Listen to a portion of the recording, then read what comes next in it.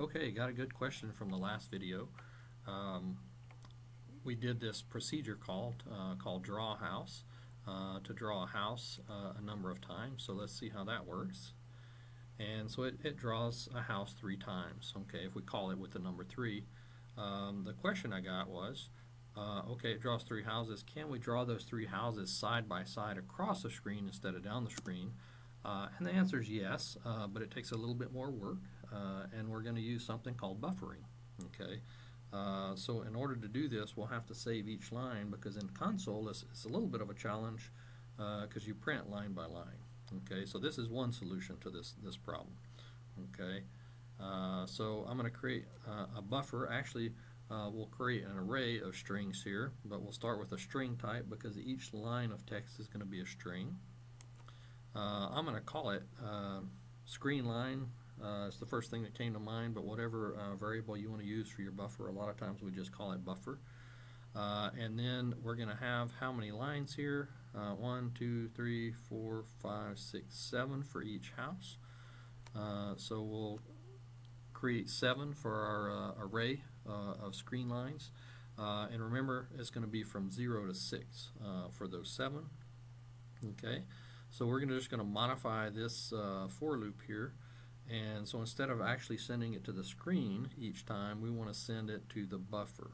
Okay, so I'm going to change this. Instead of see out, we're going to send this to screen line sub 0. Okay, and then we're just going to kind of concatenate that to the line. So the next time through the loop, if we're drawing a second house, it's just going to append it to that string and add that into the top of our house. So the spacing is kind of important, that we get the spacing right here for each one of these lines. Okay, so then we'll do that for each of these.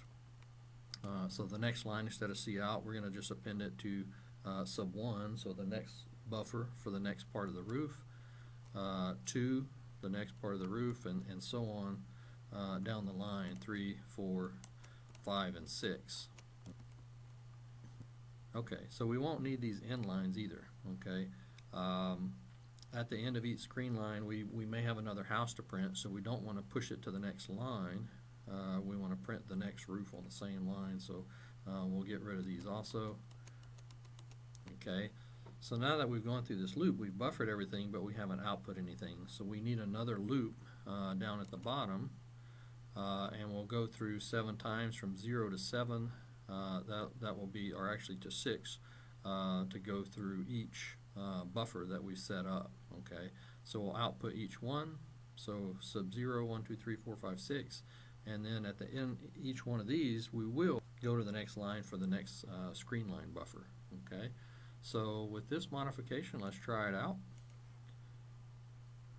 And so now we get side-by-side houses, and again, using our parameters from the last time, we could change that to 4 or even 5 and execute that, and it should buffer them just fine and print out however many houses we want. We might have to add a little more if we want error correction in there, where there is a limit to the size of the screen, but up to the screen limit size, we should be okay for this. So good question on how do we do this side by side, and maybe a little bit more of a complicated answer with having to buffer, but there's always a way to solve any problem.